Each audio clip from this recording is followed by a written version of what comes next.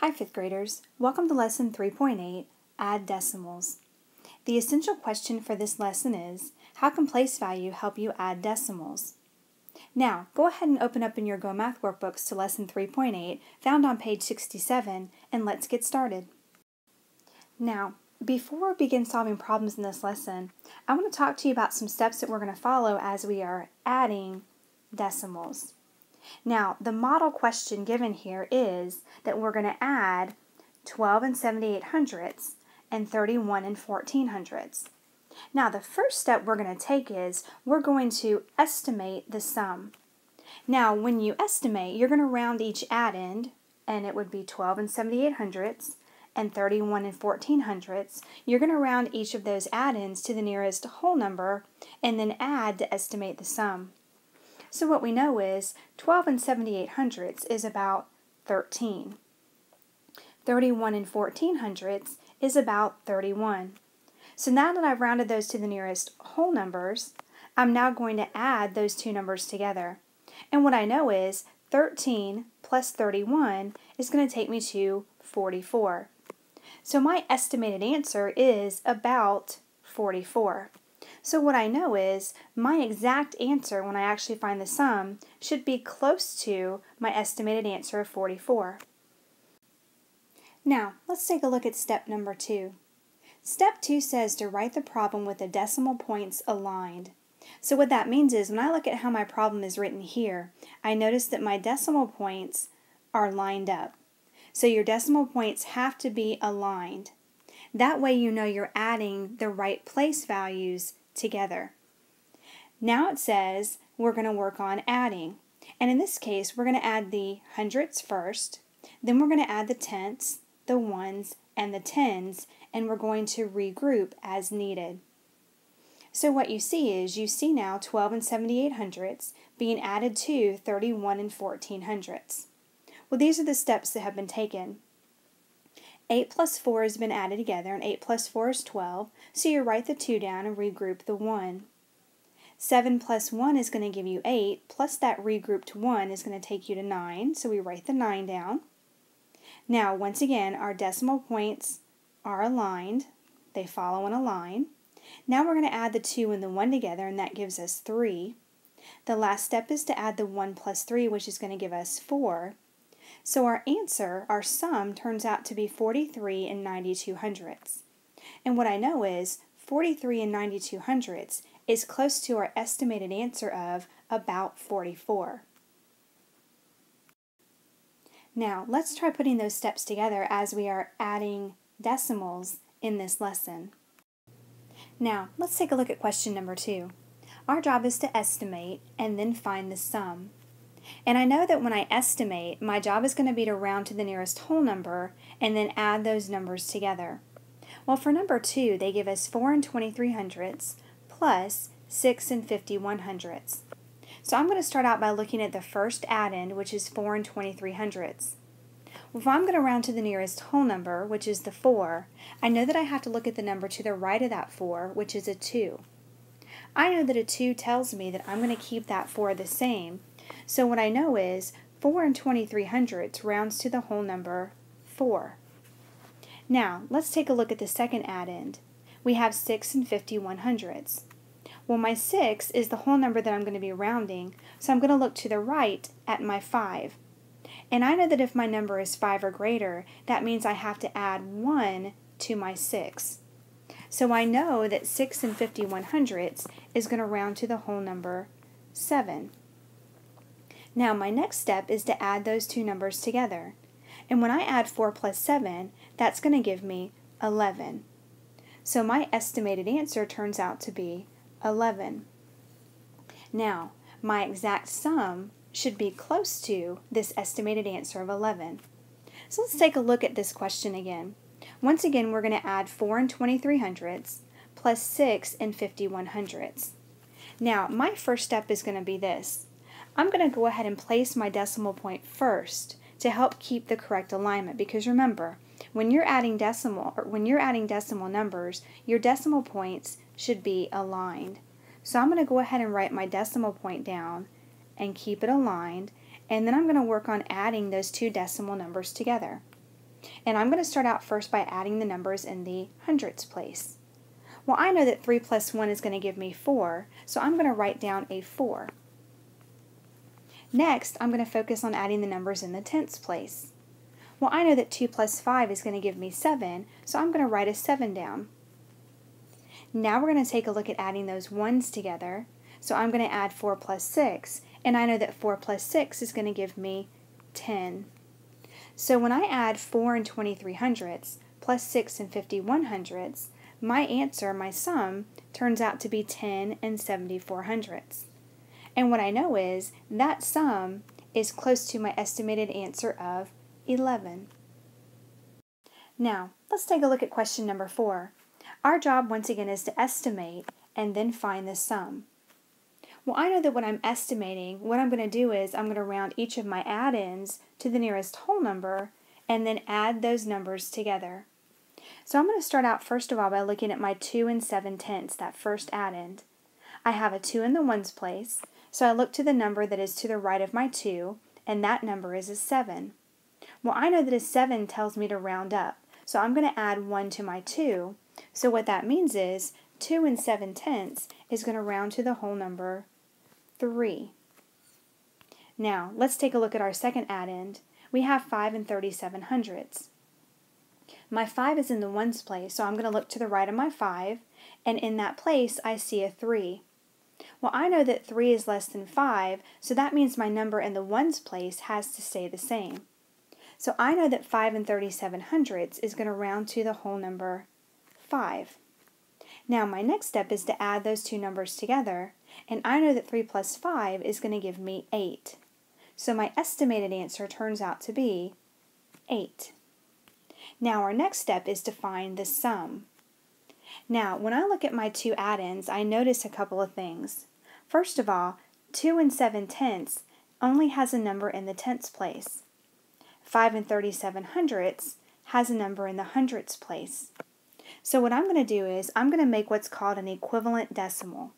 So I'm going to add a 0 behind my 7 in that first add-in, so it also has a digit in the hundredths place. Now, before I begin adding those two add-ins together, once again, I'm going to make sure that my decimal points are aligned. So I see my decimal points here and here, and I'm going to go ahead and write my decimal point down in my sum right here. So I'm making sure that my decimal points are aligned. Next, I'm going to start by adding the numbers in the hundredths place. So I'm going to add 0 plus 7, and I know that 0 plus 7 is going to give me 7. So I'm going to write down a 7 in the hundredths place. Next, I'm going to add the numbers in the tenths place. So I have a 7 plus a 3. Well, I know that 7 plus 3 is going to give me 10, so I'm going to write the 0 down, and I'm going to regroup the 1. Next, I'm going to add the numbers in the ones place. I know that 2 plus 5 is going to give me 7, plus that regrouped 1 is going to take me to 8. So I'm going to write down an 8 in the ones place. So what I know is, when I add 2 and 7/10, or the equivalent decimal 2 and 70 hundredths, plus 5 and 37 hundredths, I'm going to get 8 and 7 hundredths. And what I also know is, 8 and 7 hundredths is close to my estimated answer of 8. Now, let's take a look at question number 10. Once again, our job is to find the sum. Well, for question 10, they give us 25 and 47 hundredths plus 7 and 24 hundredths. So once again, I'm going to start by rewriting this problem. So I'm going to take my 25 and 47 hundredths, and I'm going to write that decimal number down, the first add-in, and then to that I'm going to be adding my 7 and 24 hundredths. And I want to point out once again that I'm making sure to align my decimal points. Now, before I begin adding those numbers together, I'm going to go ahead and place my decimal point in my answer as well. So I'm going to go ahead and place that decimal point in my answer. Once again, I'm working to make sure that those decimal points stay aligned. That way I know I'm adding the right place values together. Now, I'm going to start out by adding the numbers in the hundredths place together first. Well, I know that 7 plus 4 is going to give me 11, so I'm going to write down a 1, and then I'm going to regroup the 1. So here's the 1, and then I'm going to regroup. Now I'm going to add the numbers in the tenths place together. I know that 4 plus 2 is 6, plus that regrouped 1 is going to give me a 7. So I'm going to write my 7 down. Now I'm going to focus on adding my 1's together. Well, I know that 5 plus 7 is going to give me 12, so I'm going to write a 2 down, and I'm going to regroup the 1. Now I know that 2 plus that regrouped 1 is going to give me 3, so I'm going to write down a 3 in the tens place. So when I add 25 and 47 hundredths plus 7 and 24 hundredths, the sum turns out to be 32 and 71 hundredths. Now, let's take a look at question number 12. Our job is to find the sum. Well, for question 12, I'm going to add 19 and 7/10 plus 5 and 46 hundredths. Now, my first step is going to be to rewrite this problem.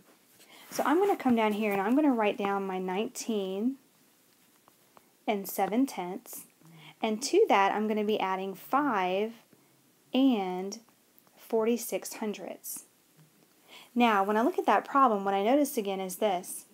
My 19 and 7/10 stops at a number in the tenths place, and my 5 and 46 hundredths has a number in the hundredths place.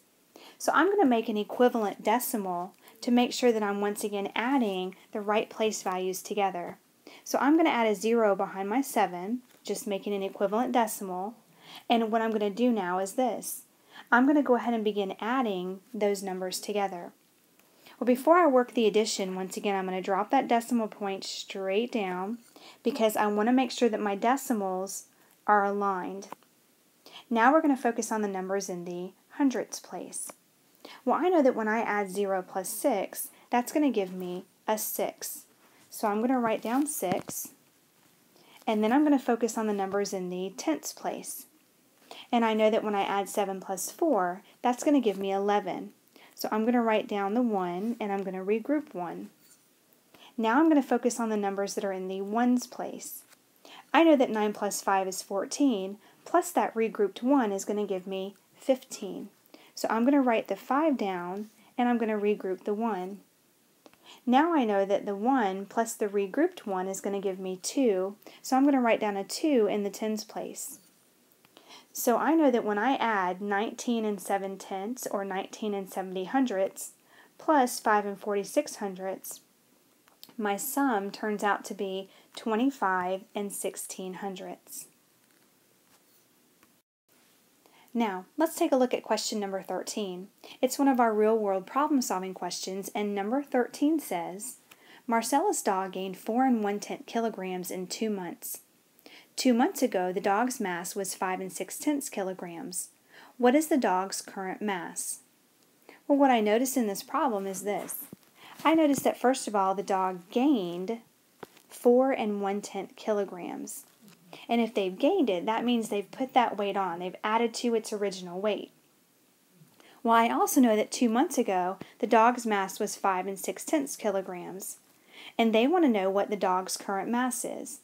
So in order to find the dog's current mass, I'm going to take my 5 6/10, and to that I'm going to add the 4 1/10 pounds that were gained. Now I'm going to go ahead and rewrite that problem so it's a little easier to work with. So I'm going to rewrite it, and I have my 5 6/10, and I'm going to add to that my 4 1/10. And I'm making sure that my decimal points are aligned. Now before I do any addition, I'm going to once again bring down my decimal point in my sum, or my answer. And once again, it's important to make sure that your decimal points are aligned so you're adding the right place values together. So I'm now going to start out by adding the numbers in the tenths place. And I know that 6 plus 1 is going to give me 7, so I'm going to write down my 7 in my tenths place. Now I'm going to focus on adding the numbers in the ones place. And I know that 5 plus 4 is going to give me 9. So what I end up with is this. The dog's current mass turns out to be 9.7 kilograms, and we now have our answer to this question. Now, let's take a look at question number 14. It's another one of our real-world problem-solving questions, and number 14 says, during last week's storm, 2 1/1500 inches of rain fell on Monday, and 1 1/6800 inches of rain fell on Tuesday. What was the total amount of rainfall on both days? Well, what I know is this. On Monday, 2 and 1/1500 inches of rain fell. And on Tuesday, 1 and 6800 inches of rain fell. The question is, what is the total amount of rainfall? And when I see that word total, I know that I'm going to be adding those two amounts together. So I'm going to be adding 2 and 1/1500 plus my 1 and 6800. Now I'm going to rewrite that problem so it's a little bit easier to work with. So I'm going to write down 2 and 1/1500 plus my 1 and 6800, and I'm making sure once again that my decimal points are aligned. That way I know I'm adding the right place values together. Now before I work on adding those numbers together, I'm going to go ahead and write my decimal in my sum, or my answer. And once again, I'm making sure that those decimal points are aligned. Now, I'm going to start by adding the numbers in the hundredths place. And I know that 5 plus 8 is going to give me 13. So I'm going to write down a 3, and I'm going to regroup the 1. Now I'm going to add those numbers in the tenths place together. Well, I know that 6 plus 1 is 7, plus that regrouped 1 is going to give me 8. So I'm going to write down an 8 in the tenths place. Now I'm going to focus on adding the numbers in the ones place together. And I know that 2 plus 1 is going to give me 3. So what I know is the total amount of rainfall that fell on both days is 3 and 83/100 inches. Now, let's take a look at your homework questions for tonight. I would like you to complete question number 1 and question number 2, as well as numbers 3 through 6, found in your Go Math workbook on page 68. Don't forget, somewhere on your homework page I want you to let me know, do you feel like you're number 1 a novice, number 2 an apprentice, number 3 a practitioner, or number 4 an expert? Don't forget, your homework assignment for tonight will be to complete number 1 and number 2, as well as numbers 3 through 6, found in your Go Math workbook on page 68. I hope you have a great evening, and we look forward to seeing you at school tomorrow.